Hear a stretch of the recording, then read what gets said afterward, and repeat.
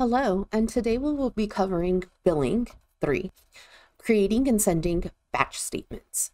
In today's webinar, we will be covering setting billing options and filters, determining statement settings, creating the billing list, and sending the statement.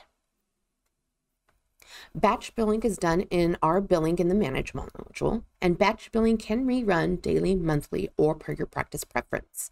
The options that we will see determine which statements show when generating the billing list. Let's get started. We want to go ahead and be in the Manage module, like I said before, and we're going to go ahead and click on Billing. So the first thing that I am seeing right now is that I have a list of bills, and my bills option window comes up. What this means is that I have some unsent statements, and this can happen by creating a statement in the account module and either not printing that statement or sending it, emailing it, or pushing it to the patient portal.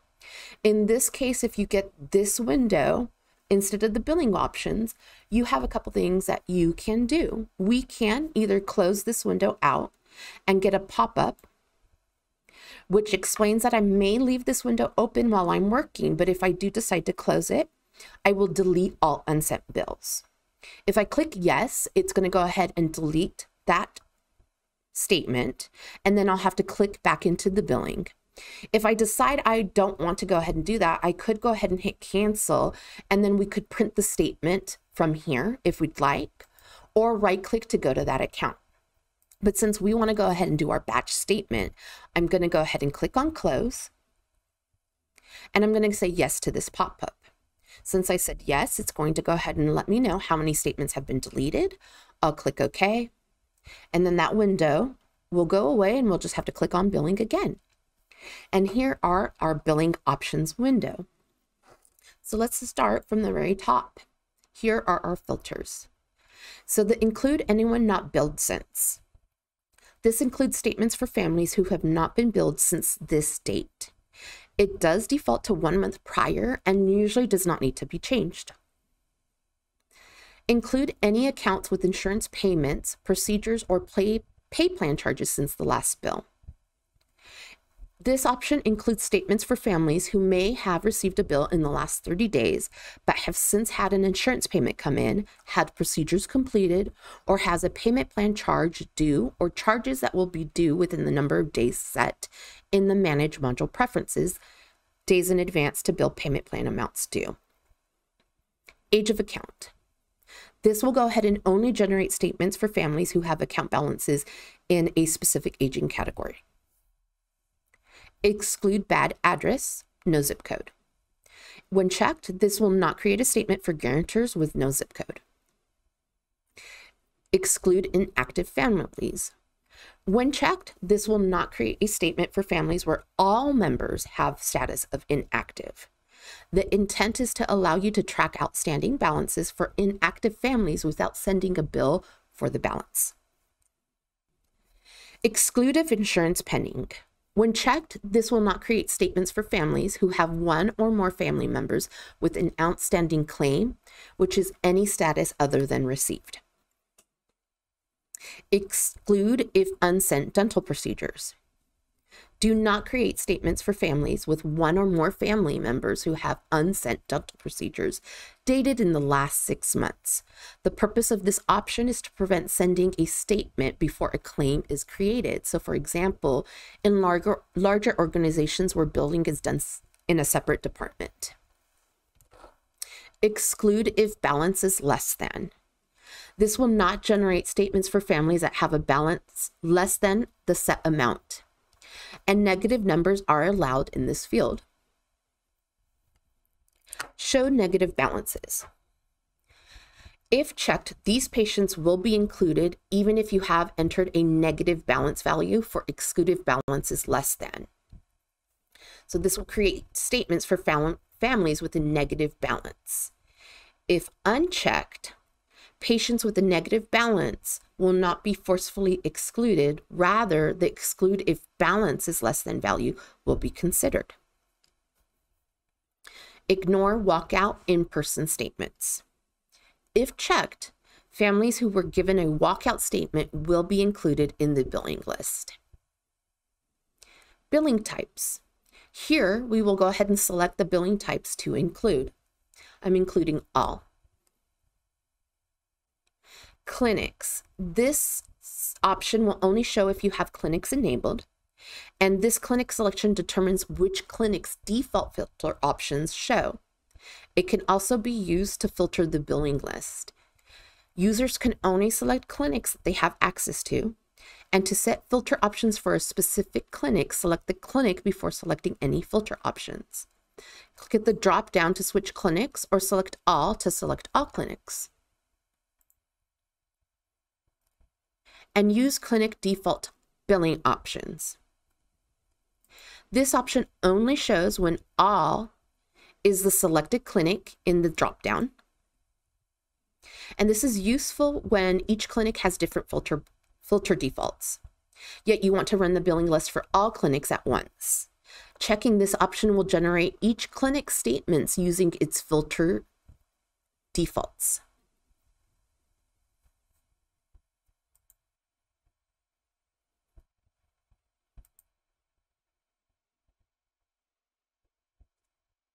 And the save as default.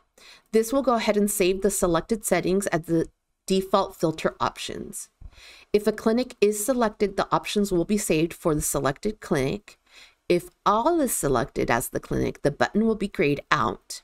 We'll need to change the clinic to unassigned instead. So let's go ahead and do that.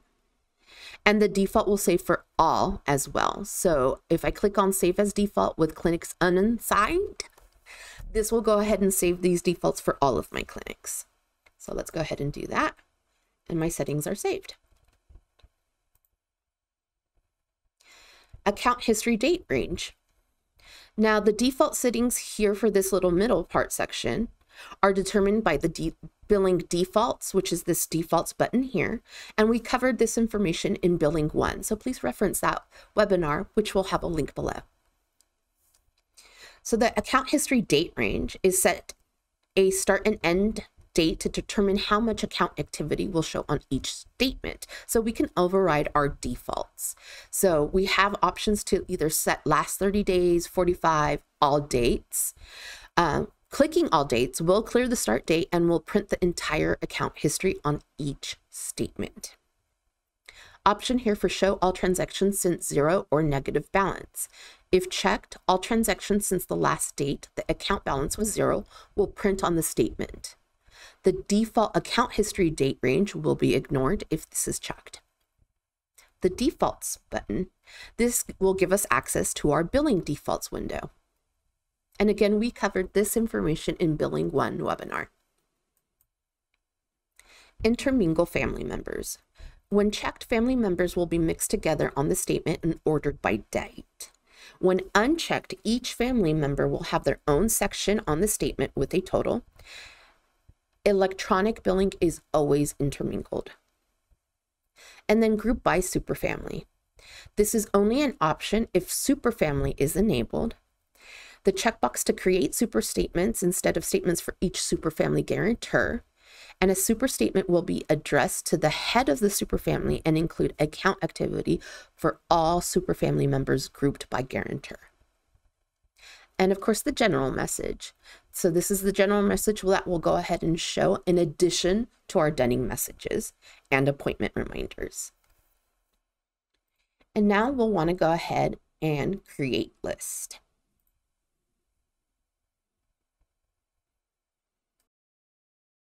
Once we click on Create List, we'll get our Bills window. And this is our list of all of the statements that fit the filter criteria. In this window, you see that we have some options. We have sort and filter options up here. Sent and unsent. You can toggle the list to view sent and unsent statements. This is useful for if you need to do undo billing. We can sort by billing type or patient name. And we can only show guarantors with the clinic here associated with the selected clinic. We can also filter by statement dates. We have some other options here on the right-hand side of this window. Edit selected. This will edit several bills at once. You'll highlight the bills, then click Edit Selected, and any changes affect all selected bills. So in this window, we can go ahead and make some adjustments if need be. We have our defaults button here, and this opens a limited view of billing defaults window to modify electronic billing credentials if you guys are sending electronically. So let's click on that. And so if we had a username and password, if we were sending electronically, that wouldn't be grayed out, and we would be able to go ahead and update that information. We have the All button here, which will select all patients in the list. We have the None button down here. We'll deselect all patients in this list. And we have the Print list, which will print the list of bills. We can double click into a statement. So highlight one and double click into one to view the statement. And we have more options in here. Or we can right click and go to, and it will take us to that patient's account. The bills will show as an unsent statement in individual accounts. So notice here that we have one that says unsent with today's date, and the billing list window will remain open in the background over here, down here. And so we can go ahead and click on send to send our statements, and the statements will be generated and or sent based on their mode. And so let's talk about that. We have the modes here listed. Right now I have mail, which means that this will go ahead and print to PDF. It's going to open all statements in Adobe where they can be printed. If you have electronic billing, it will show in the mode column as electronic, and this is to third parties, and each third party is different. And then if you guys have email as a billing type, that will mode will show here as email. This is an option, but is not recommended for HIPAA reasons. And so if I click on send, we'll get this little pop-up that says that I will be prepared to wait up to 10 minutes. And once this is complete, the PDF print preview will be launched in Adobe Reader. You will print from that program. Do I want to continue? I'm going to go ahead and click on OK. And because in my Manage Module Preferences, I have the billing progress checked to show, that's why we're seeing that progress. And now, as you can see, I have printed, and it shows me a little breakdown of how those statements went. So I had 11 that were printed, 0 that we emailed.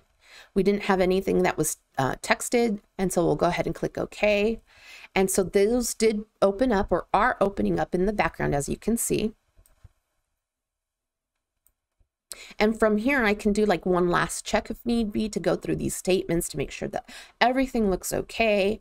And then from here, I will go ahead and print this list. We'll move that window out, and we'll go ahead and close out.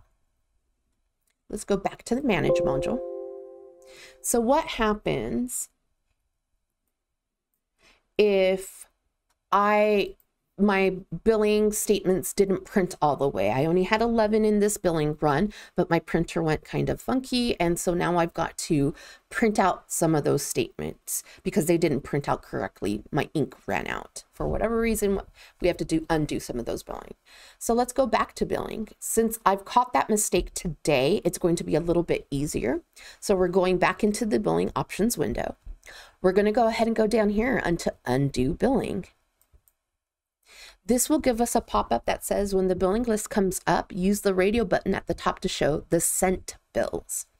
Then change their status back to unsent, and then you can edit them as a group using the button at the right. So let's click OK. So it is blank because right now it is on the radio button of unsent. Let's change that back to sent, and here are those bills that I sent. Again, because this was done and caught today, and I did my billing run today, it is a little bit easier.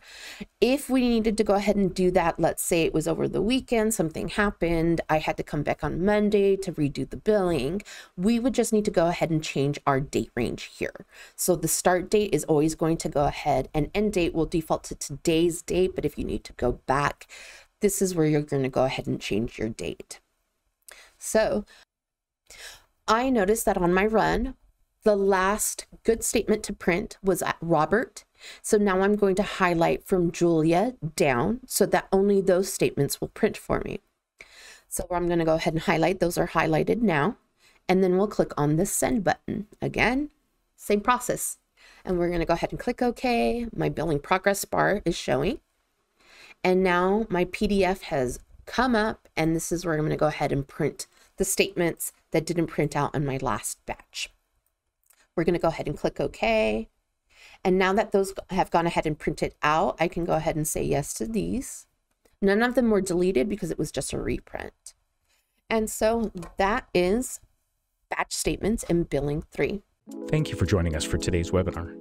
If you have additional questions, please contact our support line at 503-363-5432 or access our complete online manual at opendental.com. And to make sure you're staying up to date on our latest training videos, make sure you subscribe to our channel and turn on notifications.